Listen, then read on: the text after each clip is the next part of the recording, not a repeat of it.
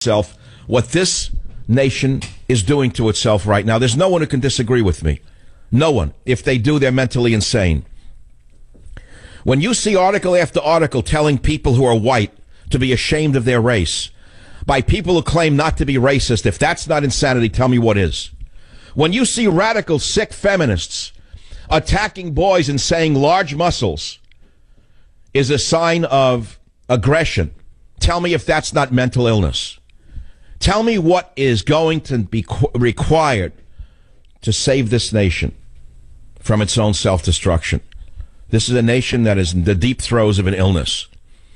It'd be too easy to call it a mental illness, which I've done in 2005 or 6 with liberalism as a mental disorder. I've redefined the illness America is suffering from as an autoimmune disease. America is suffering the equivalent of political AIDS. It is an autoimmune disease where a retrovirus has invaded the country and has encrypted itself into the DNA of the nation, has replicated itself, and is destroying the nation from within. They're called the Democrat Socialist Party. That is the virus that has invaded this country, that is destroying the nation from within. Now, if you want more of it, go vote for the grandma. Go vote for grandma if that's what you want. That's what you're going to get. If you think Biden is the savior, you're sicker than you think you are. You ought to see your psychiatrist. Biden's speech the other day is about homophobia at a time when ISIS is throwing gays off a roof, raping its way across the Middle East, occupying an area larger than Great Britain. That's all this doofus can think of is homophobia, a speech from 1959 in some obscure boys club. What is he, crazy? That's going to be your savior from Hillary Clinton? I had a little thought about Biden, by the way. You know that he's unelectable. And you know that in your heart of hearts, the only reason that they're warming him up in the bullpen is not for the election. And I can't finish this without risking a great deal. But I had a shocking thought. It's the rogue president has broken free of his handlers. As far as I can go with that. The rogue president has gone so far to the left and so off the reservation that they're warming up Biden in the bullpen. Join the Savage Nation. Call now. All right, so we're talking about survival of the fittest, and I made my point from a planter box on the side of my house, how a weak plant is overrun by a strong invading plant. It's straight out biology. I mean, you learn that in the 5th grade. Just plant whatever you want and watch the weeds take over the garden unless you weed the garden. So now we have a government that is inviting the weeds and stamping out not the vintage crop, not stamping out the vintage crop, uprooting the vintage crop of America itself, tearing it out by the roots and throwing it into the garbage heap. Not even into the compost heap. Obama is such a mad gardener, to use a very poor analogy, that he's ripping out the native stock as rapidly as he can and replacing it with invading species. I realize that this is harsh rhetoric. I realize it offends the sensibilities of the refined types in America who don't want to think of such things. But I can't help it because that's the way I see things. That's how I see things from the point of view of a biologist and point of view of, let's say, a political observer.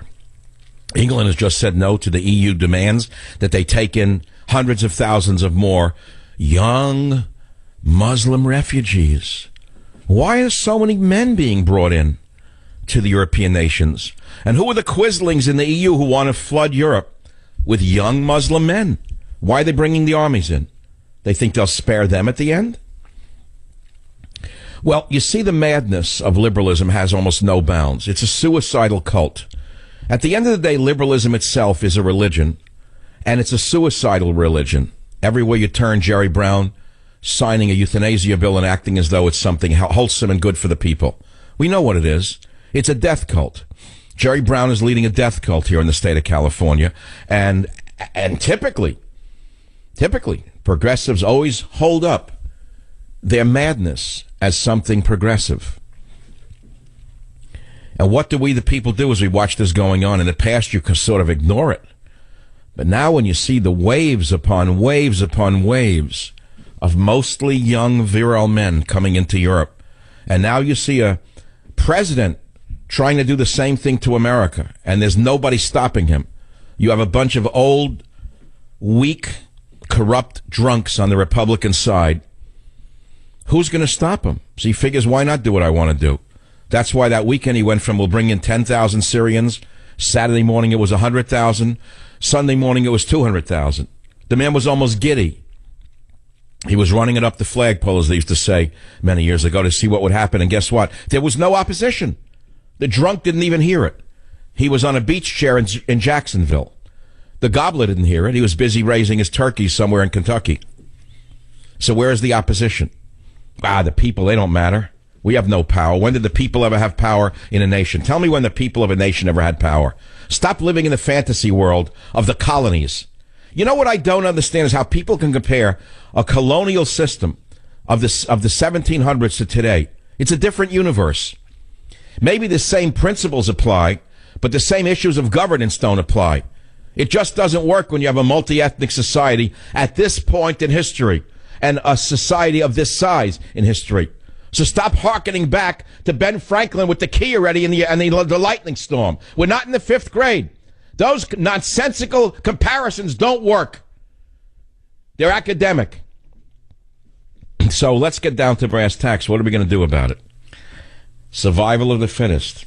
You know, there was a time in England when they had a quisling leader who went to right after Germany invaded. I think it was Poland, and he came back, and he said, I have in my hand the Anglo-German naval agreement, and these countries shall never go to war again. Hip, hip, hooray! The next day, Hitler invaded Czechoslovakia. The day after that, they threw him out. His own party voted to throw him out of business. They got rid of him because they realized he was a suicidal laborite who was going to destroy England. They needed a war leader. Remember the Godfather movie? Tom, you're out. You're not a wartime consigliere. Do you people not understand that sometimes art imitates life and it teaches us lessons? Tom Hagen, what did I do wrong, Mike? Sorry, Tom, you're out. You're not a wartime consigliere. It's the same thing in America. He wasn't in England at that time. Neville Chamberlain was not a wartime consigliere. Germany was on the move. Hitler was invading. Hitler had built up his military even though they said you couldn't. And this weakling, this good-natured weakling, the pacifist, socialist, intellectual, came back with an agreement that he couldn't wipe his nose with, as far as Hitler was concerned. And so his own party moved to get rid of him. They got rid of him. They threw him out. They voted him out. That's the benefit of a parliamentary system. We don't have such a system here.